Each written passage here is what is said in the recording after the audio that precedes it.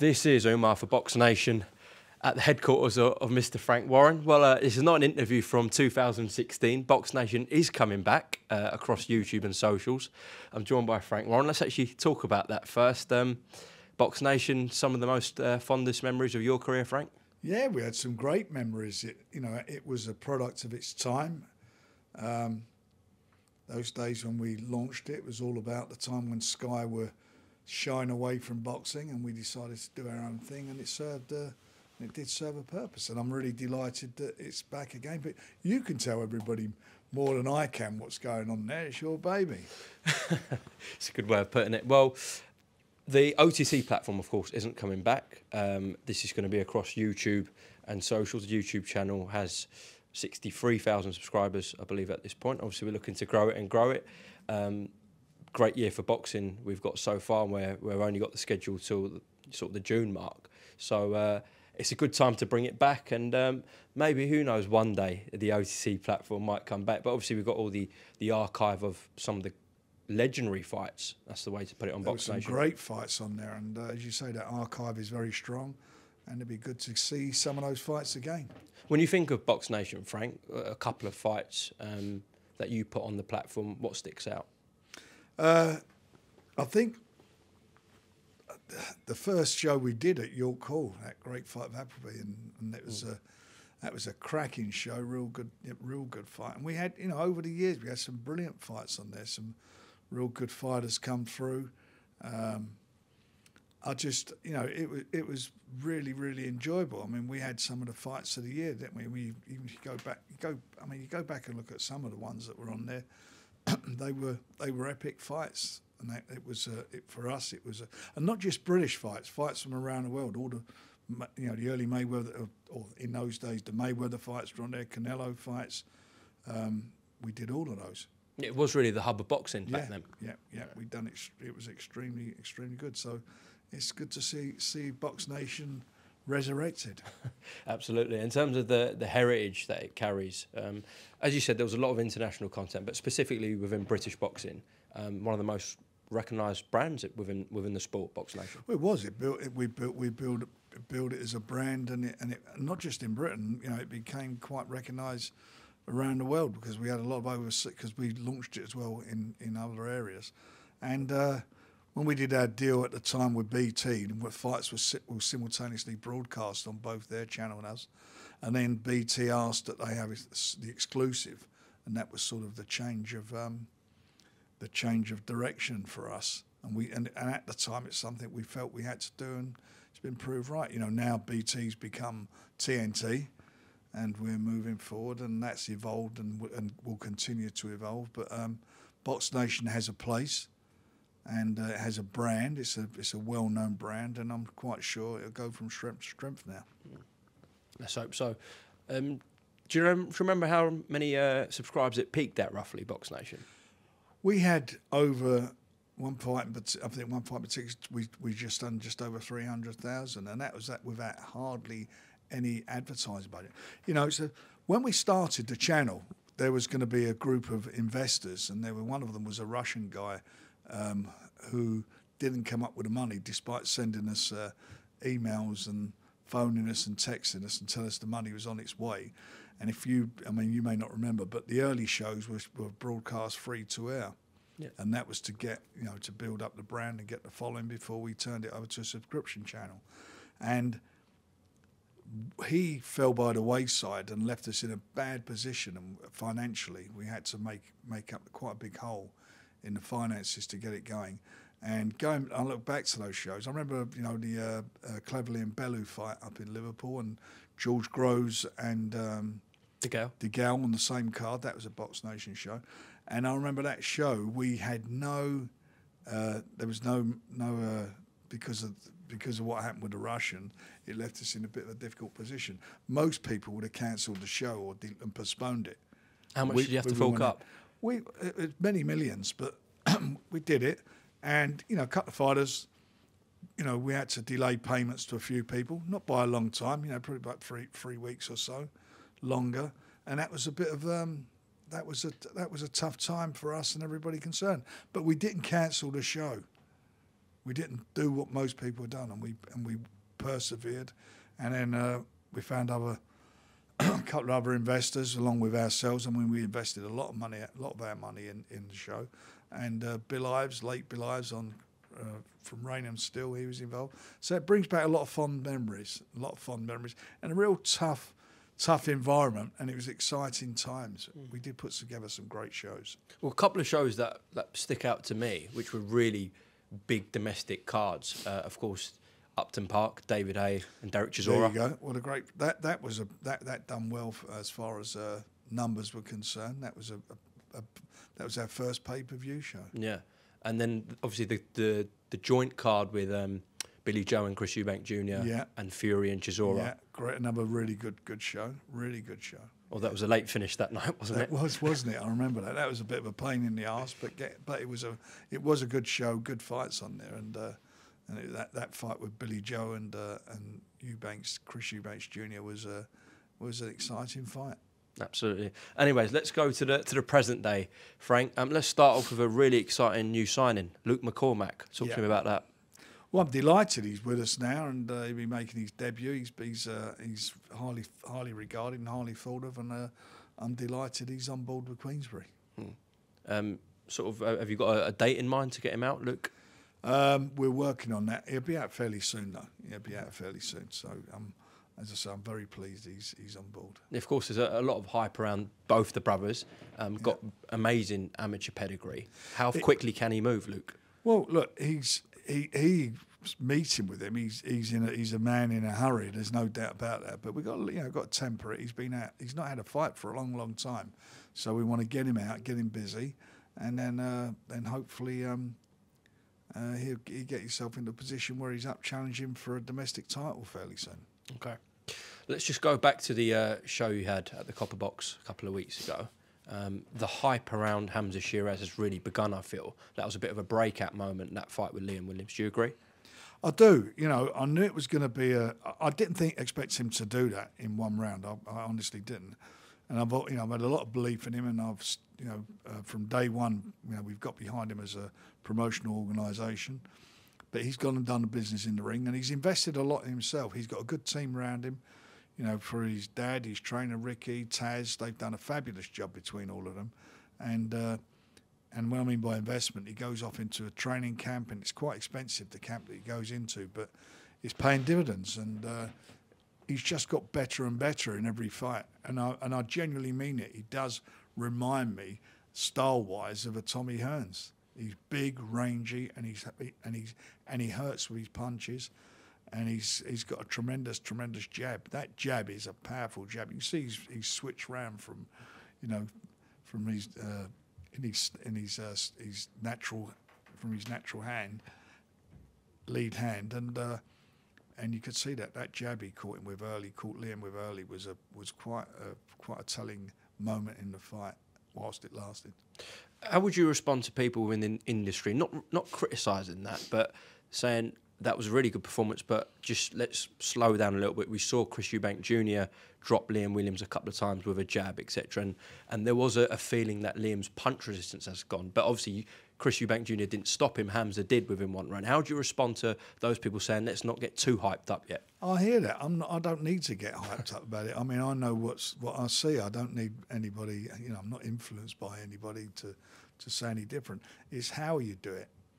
And it's how it was. And Liam was up for that fight. He fancied it. He trained really well. You had to look at him. He was fit as they come, but he just didn't get into the fight because he stamped his authority on the fight from the very first bell. And he would do that with most of the guys in his weight division. He would do that. I mean, I really do fancy him against Eubanks. I fancy him big time in that fight. Okay. Have you made an offer to Wasserman? I think there's been some sort of preliminary talks, but I'd love to see that fight. I really would. I think it's a great fight for the fans. I think it's a great fight for boxing, and I think it's a great fight for Hamza. As I say, I fancy him in the fight, and I think that both the guys will make some decent money for it as well. Well, I was going to say, look, Hamza's a guy who's on the rise. Eubank's been around for a while. He's obviously a massive name. That was about 33 now, isn't he? Yeah, Junior. but he's been around the scene for a while. He's an established name, so He's obviously been a it's prospect going to have for- to be the right price He's for been himself. a prospect for a long time. What, next gen? Yeah. That's what they refer to him still, I think, Chris. But look, my point is, look, it's going to have to be the right price for Chris Eubank Jr. Of course, you're going to have to put up with money Well, for it this. does. I mean, and you know what's going to be said, but the fight would naturally be a big fight here because we would promote it that way if we can do the fight. But I genuinely believe in Hamza. I do believe in his ability, and you know he's a good quality operator, quality fighter, and well respected journalist and judges that I know in the business. They seem to agree with what I'm saying. Well, talking about that, I saw Colin Hart's piece on Hamza, and he compared him not stylistically, but he said he can be in the same bracket as your Ricky Hattons, your Lennox Lewises, your Amir Khans. I'm talking about the greatest fighters that have come out this side of the Atlantic. That's the sort of class he's putting him in. He's capable of winning a world title. What he's doing and the way he's going about it, he's looking good. I mean, that win he had in Poland, it weren't against that was no slouch. He was undefeated, the guy, and again done the business in the first round and done it in style. And they fancied that. I mean, you know, he is managed by Krasuk K2. I mean, they don't sign up, you know, mug fighters. I mean, the guy was he about 17 or 18? I think he was good highly amateur ranked, background, great amateur record, and he'd done an absolute job on him. He destroyed him. They were shocked at that. They were very, very shocked. In terms of domestic names, obviously Nathan Heaney, who's got a good fight coming up against Brad Pauls a couple of weeks in Birmingham, that is potentially there. But you talked about world titles. If Janabek, Top Rank, his guys said, we're up for it, would you put Hamza in that now? Yeah, I like that fight. I mean, I do like that fight. It's not an easy fight. Don't get me wrong. But you know, I look at Denzel and the fight that he had against him, and Denzel, you know, we've said it in quite a few interviews. He gave away those first 4 rounds. He was sort of a bit hesitant to start with, but once he got into the fight after that, he held his own and gave him a lot of problems. And had he had got moving from the first round onwards, I think he would have won the fight on points. I really do. So it's he does have a good chance of beating him, Hamza, and we'll see what happens. But in the meantime, I'm going to keep him busy. You've got Ramadan's coming up, so he's going to be out of action, obviously because of that. But as soon as that's over and he gets back into training and so forth, we'll have a date for him and get him out in a real meaningful fight, because that's what he wants, meaningful fights. Okay, good stuff. A couple of other things I want to pick off from that card. Sam Noakes, what can you say about him? Do you know what? He's going from strength to strength, and he's sort of, in some ways, what's he now? Is he 13, 14 and 0? Yeah, British champion, of course. British champion. And he stopped everybody. I mean, he's like a dynamo. He's got so much energy in a fight. He comes out and he just wears you down, and it's relentless onslaught. And he's very clever at what he does. He's not just like somebody who just walks forward. He's clever. He slips and slides. He gets his way in there, and he's very hurtful and very explosive with his punches. And you know, he's capable of winning a world title. You know, I really do like him, and he's a nice guy, very, very nice guy. And I think, you know, Alan and Francis have done a brilliant job with him. Yeah, I know your son Francis, who managed him, is very, very excited about him. Yes, yeah. You've got something potentially very special brewing at cruiserweight with your 2 guys who had 2 wins. Let's talk about the first one. Unfortunately, it wasn't on the television broadcast, but it was on your YouTube channel on the Queensberry. Alois Jr. with an incredible knockout. I'll tell you what, he's going from strength to strength. He's exciting, and he'll be getting TV exposure from now on. Oh, 100%, that's done. Yeah, he will. Of course he will. He deserves it. I mean, he's doing the business in the ring. Sometimes, I mean, look, when you've got a show on, it's very difficult when you're trying to get everybody on the TV. You can't do it, and you've got some off-air fights happening. But it's important they get on those cards to be seen. And even if it goes out on the YouTube channel, at least they're getting some exposure. But the fans see him, and also the people from, you know, the various reporters who are there at the show, and also the TV production people see it, you know, and you get that, which they've said to me, we've got to get him on, we've got to make sure he gets some exposure, and he's done well for himself, and he will get the exposure now. His trainer, Ben Davison, who of course has worked with Tyson Fury, working with Anthony Joshua currently, said that Alloys is the most devastating punch he's had on the pads. Works with Lee Wood as well, Ben. He said that actually, yeah. And I heard that. I see that interview, and that's quite a bit of a tribute for him, considering the punches that he has had on the pads. With AJ and with Tyson and various people. That's a bit of a statement to make on his behalf. And of course, Tommy Fletcher won on that card as well. Boxed really well. Boxed well, Tommy. And he started off like that, didn't he? Started off on the card, worked his way through, and he's now getting the exposure he quite rightly deserves, and people are seeing, what he's got. I like him a lot. I like him. He's a good fighter. How do you handle that situation, though? I know you've not been shy in the past of putting your guys in together, but there's two big talents there. Look, when do you match them together? We build it for a big fight, so that when they do fight each other, that they can make the best money they can from the fight, and it's the right time. And like I always say, it's not the end of the world for the one who loses. Come again, we did it, as we mentioned early on in this interview, with George Groves and James DeGale, very early in their careers put together. Okay, let's move on to Saudi Arabia, Riyadh. Want to start off with the undercard, actually. Incredible 50-50 fight on the chief support with your guy, Zhilai Zhang, and Joseph Parker. Wouldn't have really thought this would happen after Joe Joyce knocked out Joseph Parker, but the way he's come back beating Deontay Wilder, Zhang's 2 wins over Joyce. This is a proper fight. It is a proper fight, and it's a very it's a fight I'm certainly looking forward to, and it also shows that it's not the end of the world a defeat. As you said, Joe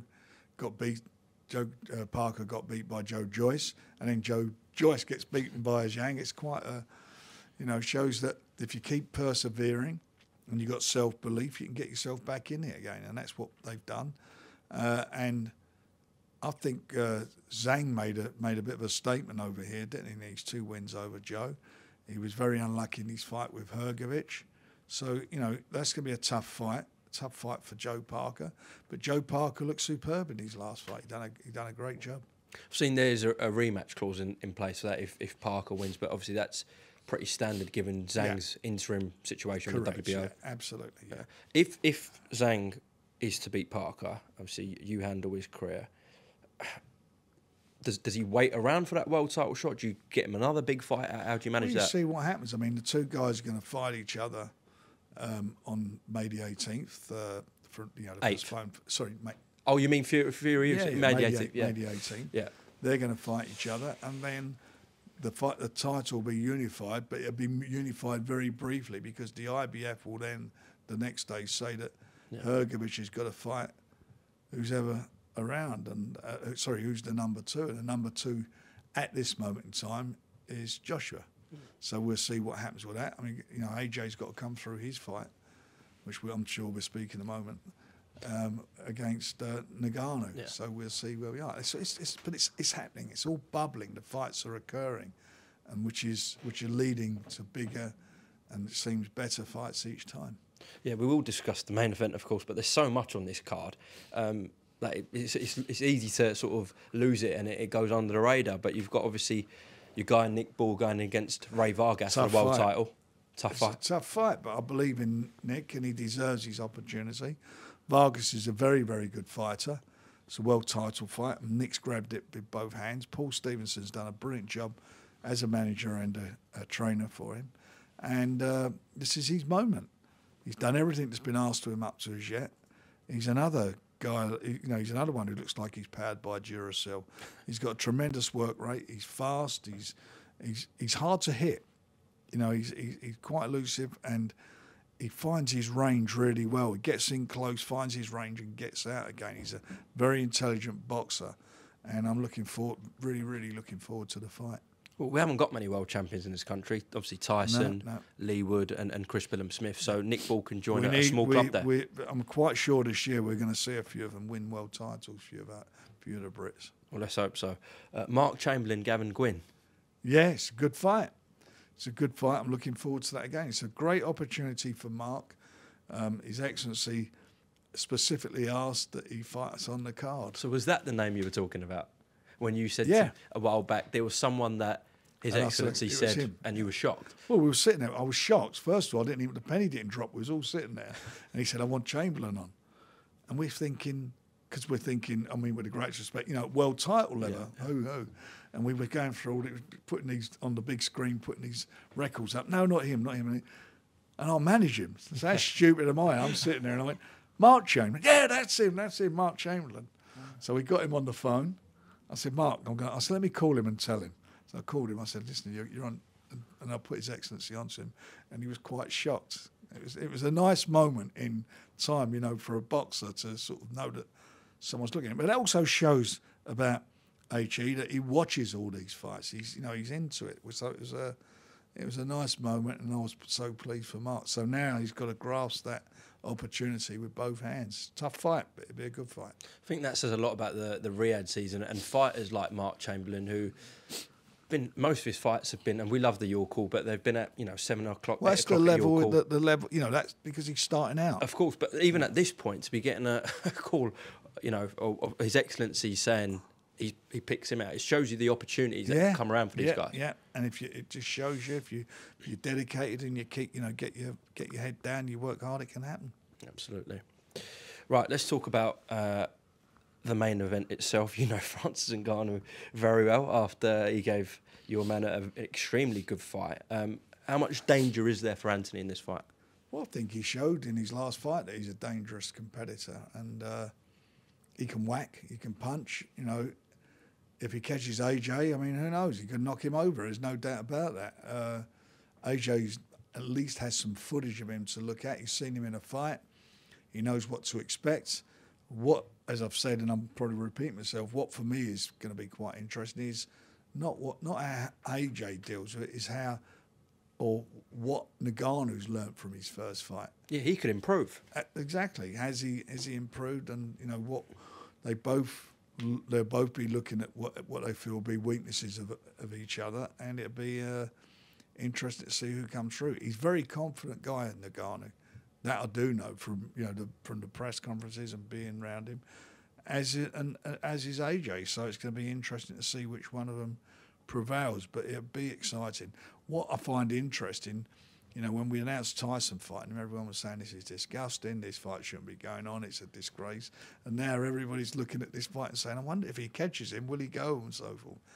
Always knew he was a puncher. Always felt that. Always felt that was going to be the danger. What surprised us all is that he could box a bit. I will say to that, though, of course, I know you had your views on it, but in terms of the rest of the public, we hadn't seen Ngannou before in a boxing ring. He does that to the best heavyweight in the world. Of course, there's more credibility in this fight. Well, I agree with that, but he was dismissed from the beginning like it was a nothing, like he was a YouTuber. That's what he's fighting the world champion. He's not had a fight, but this guy is a fighter. That's what he does for a living. He was UFC's unanimous undisputed champion. And as far as that was concerned, you knew that he could. You knew he could punch. He's a competitor. He's a natural born. He is a natural born competitor. That's what he wants to do. He's a win. That's what he's a champion. So I always felt against Tyson that it was going to be a tough fight for a few rounds until Tyson got his range and basically took him out. I knew that fighting him inside because of how they fight the MMA, I knew that would be tough for anybody. I mean, AJ don't want to be fighting this guy on the inside, that's for sure, because you don't want to get hold of him, claiming hold of him, because that's what they do for a living. It's but as soon as when Tyson sort of settled down, got his range, got over the knockdown, he then just started pulling away on points. So it's going to be interesting to see now if what AJ, how he'll tackle it, and also, as I mentioned earlier, what Ngannou's gotten out of his first boxing event. Mm-hmm. We saw before Fury USYK obviously got postponed to May 18th. We saw 3 broadcasters, the 3 main platforms in this country, all putting that fight on. Yeah. For this one, we've got DAZN pay-per-view and Sky pay-per-view doing this, so more cohesion. It's good to see. Yeah, absolutely. It's what it's all about. The promoters are working together, so we need the TV companies to work together, and that will be, I think, a regular occurrence this year. Just around the Joshua Ngannou fight, Simon Jordan made some comments on TalkSport saying that it's embarrassing calling this heavyweight elite boxing. Why? Well, he's What is elite boxing? He's obviously going on the fact that, you know, Ngannou's second fight in professional boxing, first one was Fury, first one was Joshua. It's not like they're all lining up to fight Ngannou. That's his point. They're lining up. I don't think they're lining up to fight him. Why are they lining up? I think most people are trying to avoid him. Well, you know, you see him in action against Tyson.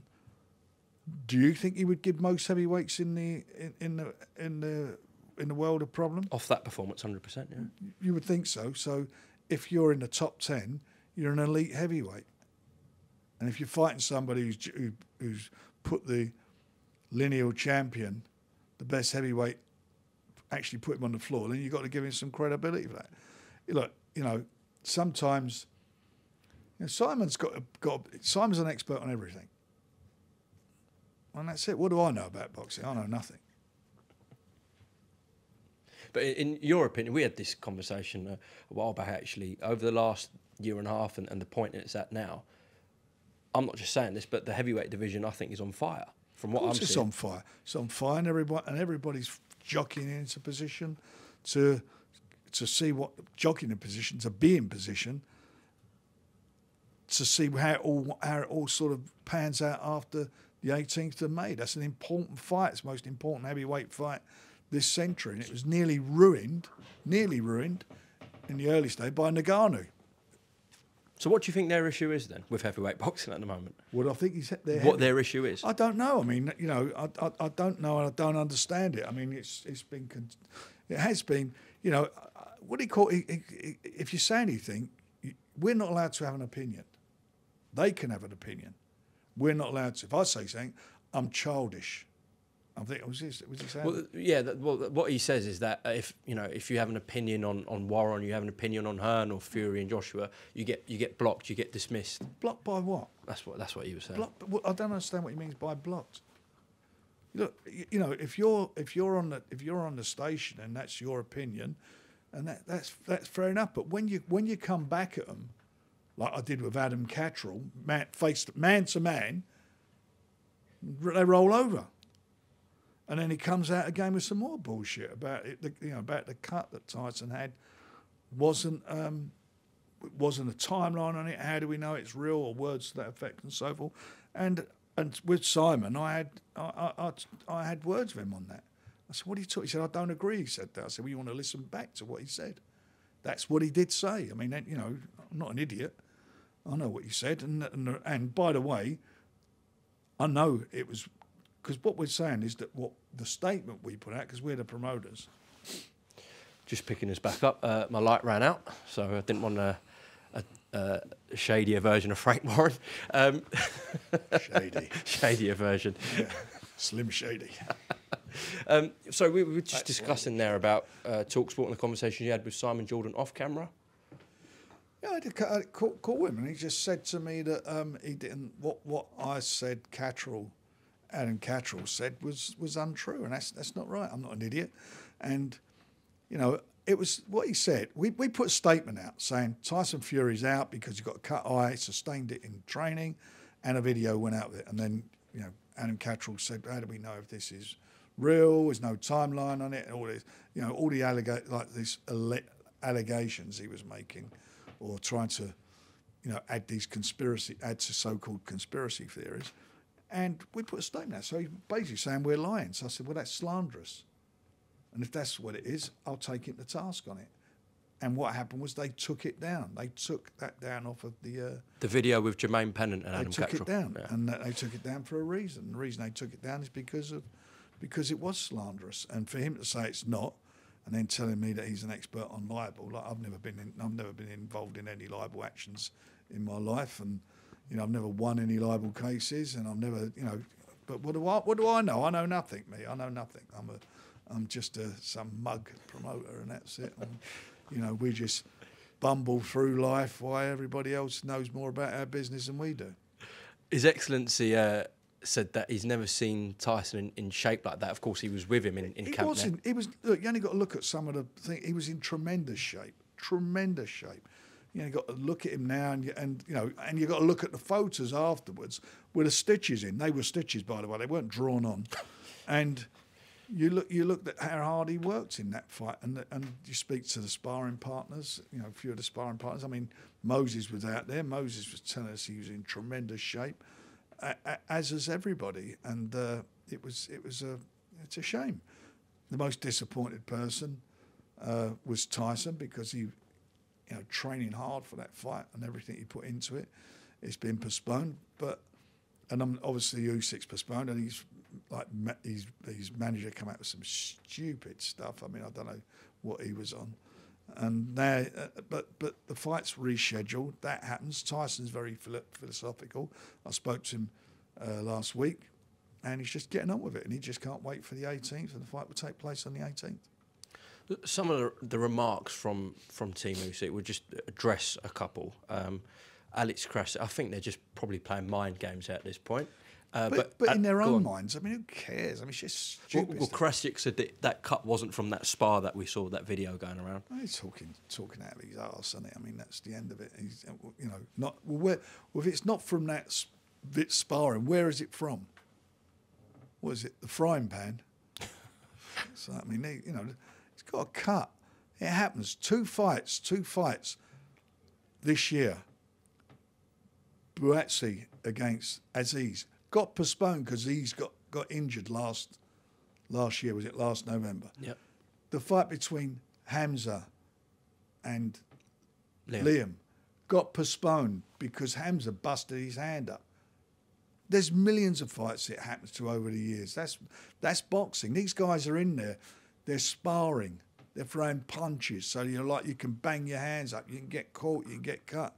That's what happens in boxing. And this conspiracy nonsense and the people who feed into it, it's just ridiculous. I mean, you know, to be honest, it's pathetic, and that's why when you know, I expect it off of, you know, some of the trolls and so forth. You get that, I get that, but people who are actually in the business should know better. Some of the journalists, if you want to call them journalists, because on the strength of some of the things they say, it makes you wonder. And broadcasters, it's just ridiculous. It's pathetic. And Aegis, I would just have to ask you, Aegis, the manager, suggesting there's been a rift between Queensberry and Tyson. Well, that's news to me. Over what? He didn't say. I should have asked him. Well, I didn't speak to him. Oh, right, okay.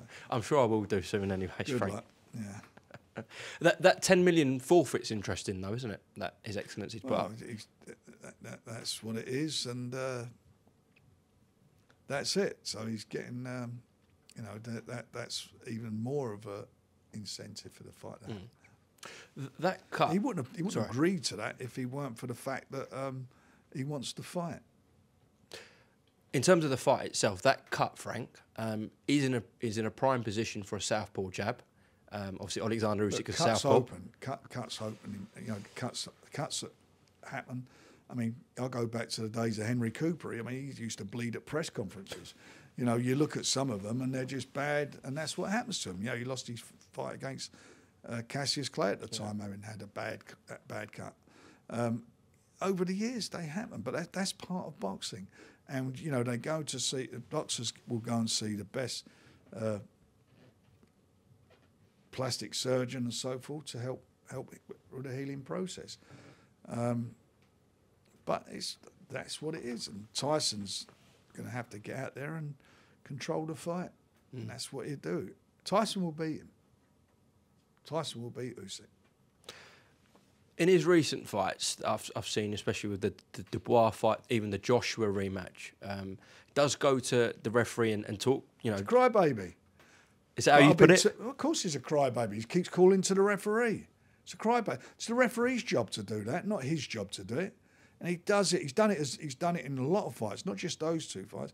But no one's picked up on it. I picked up on it from the beginning. As I said to you at the time. Daniel would go out. You watched him warming up for that fight. Everything was body, body, body. Now he's in with it. Now he's in with the professor. He's in with Tyson, who finds people's weaknesses mentally and physically. He's in with a man. He's in with somebody who's going to give him a problem. And I've got to tell you something. You know, Usyk's a good fighter and all that, but he didn't impress me against Derek Chisora.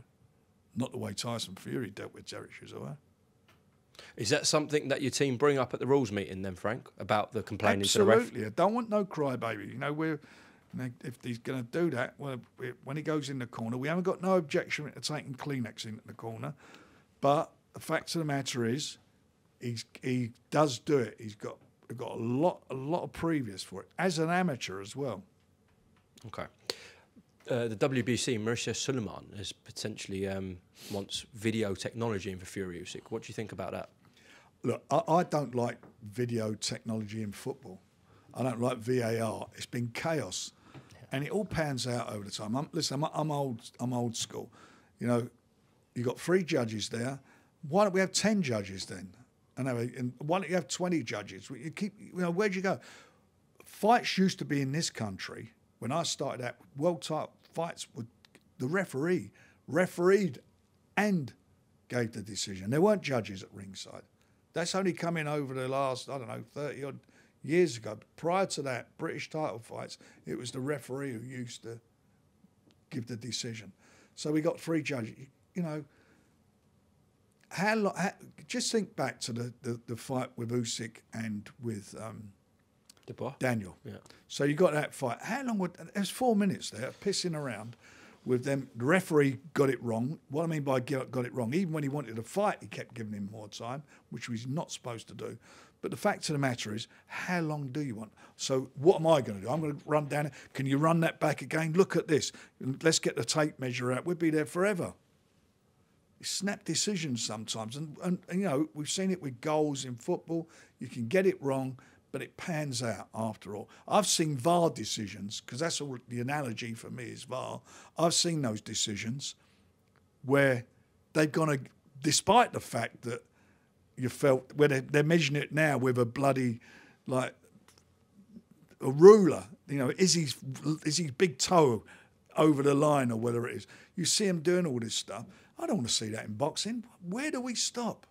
But what if on that night he's looked at it, say there's a cap of 3 minutes, and he gave Daniel that said it was a legal shot and he stopped him?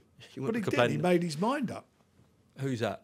But look, so okay, let's follow that through. So Daniel gets him in trouble, hurts him to the body, holds it up for 4 minutes, and during that 4 minutes and said, "Oh, that's no, actually, it wasn't a low blow." He hasn't counted him out. He's giving 4 minutes to recover. What use is that? There's no use, is it? So what I take from that is that you're against video technology coming in. If somebody could explain to me, I don't get that, because what is the use of that? If the referee, if it had been pointed out ringside, the referee, because it's the referee in football who goes to look at the monitor, yeah? So he goes and looks at the monitor, scratches his head, having given him 4 minutes to recover, and then says, "Oh, it was a legal blow." Well, thanks very much. He stopped him. He's had 4 minutes to recover, and let's get on with the fight. What would we want to be seeing that in fights? I don't.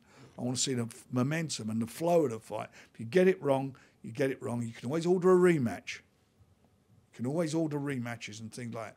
You know, for maybe for accidental cuts, you know, when somebody's to clash your heads and that, yeah, but you can always refer to that and look at that as pretty quickly done. But I don't want to see him fights getting stopped, and I just don't want to see that happening. It's bad enough in football, and look at the times and you look at rugby where they use it a lot, the big gaps you have in between the action, and who wants to see that in boxing?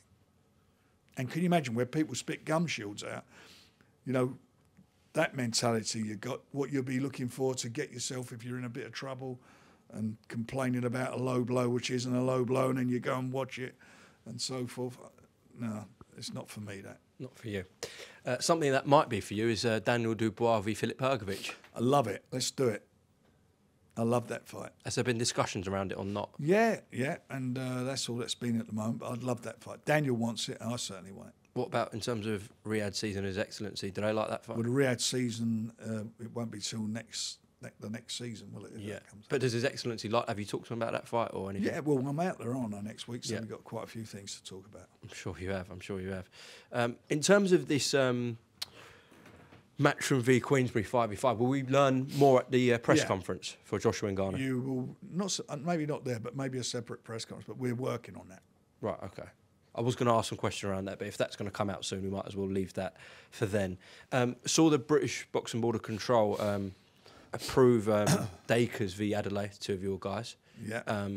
for the English title, on the condition that Moses Talma is in with the winner next. So what's going on with that situation? I know Sol's fighting soon. Well, let's just get to that fight on first, and we'll see what happens afterwards. Yeah? Yeah. Okay. See what happens afterwards. Okay.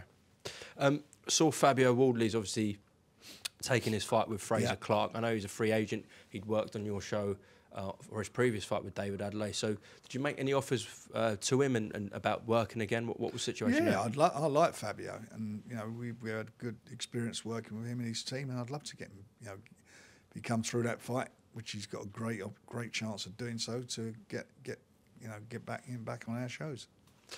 Last one, and I think people will be thinking, why has this not been asked yet? But You're going to ask it. What is it? absolutely. I think the fight I actually want to see most this year, Anthony Yard v Joshua Boatsi.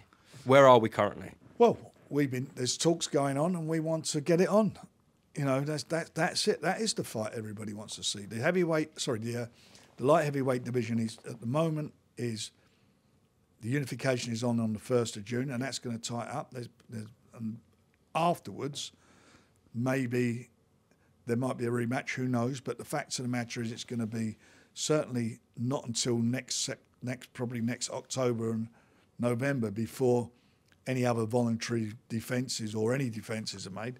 So in the meantime, we want to keep everybody busy. These two are at the top of their game. It's a great domestic bust-up, and we should be making it. What's going to stop it?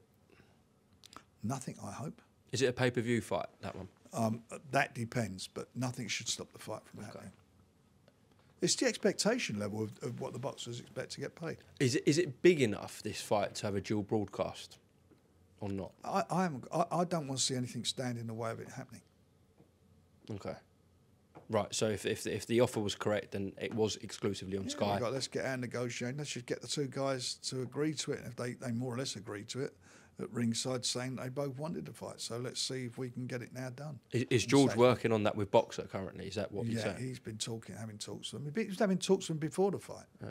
I've heard Selhurst Park being mentioned for this. Anything to that? Or I don't know.